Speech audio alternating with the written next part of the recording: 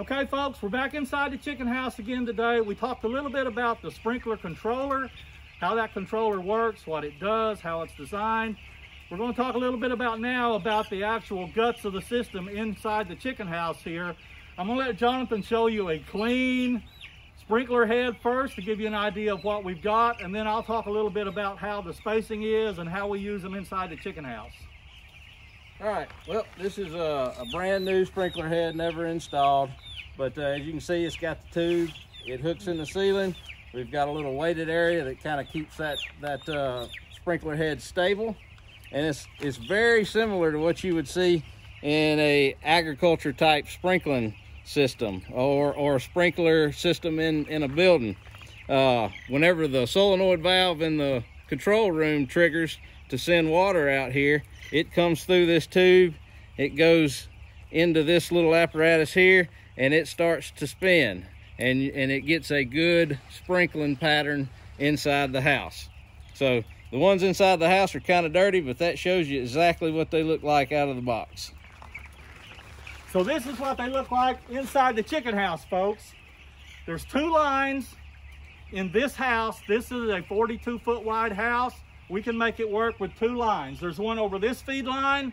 There's one over the outside feed line on the other side of the house. These drops are 20 feet apart. So up and down each of these two lines, there's one of these every 20 feet. They are directly across from one another. They are not staggered this way, zigzagging back and forth. They're directly across from one another. So you see this one, there's another one right over there.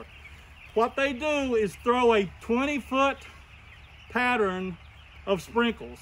So as Jonathan was talking about that little spinner head can throw a 20-foot circle. So it can basically throw it 10 feet that way. That next one down the line is throwing its sprinkle 10 feet back this way. So we've got good air coverage. The two overlap each other. So the sprinkle on the chicken is fairly uniform throughout the house. It doesn't make any difference where that chicken is in the house. The sprinkler coverage is good. And as Jonathan talked about, the key to making it work is to let it sprinkle, let those chickens dry off, and then just about the time they get dry, sprinkle them again. The idea behind that is, I kind of look at it as being similar to if it's the middle of August and it's 100 degrees outside and you go jump in the creek. You get out of the creek, if there's any breeze blowing, you feel pretty good because of that wind chill effect. It's still 100 degrees, but you've been bluffed into thinking that it's a lot less than 100 degrees because that air blowing across your wet skin, that wind chill effect, makes you think it's a lot cooler. We basically bluff these chickens the same way. We sprinkle them with a little bit of water. The fans are pulling air across them, so we've got that wind chill effect. About the time they dry off, we sprinkle them again. We can make that work because the humidity in the house stays low. If we did not let that temperature go to 90 degrees, we could not keep the humidity where we wanted it. The humidity would build up. As temperature drops, humidity goes up. As temperature increases, humidity goes down. And we use this thing in that regard. We let it get to 90 degrees in the house, and we do not see mortality. We do not see heat stress on these chickens because they are still reasonably comfortable even at 90 degrees because we've got our fairly low humidity, especially compared to a cool cell house where we may have 82 degrees and 90% humidity. So again, it's a different mindset.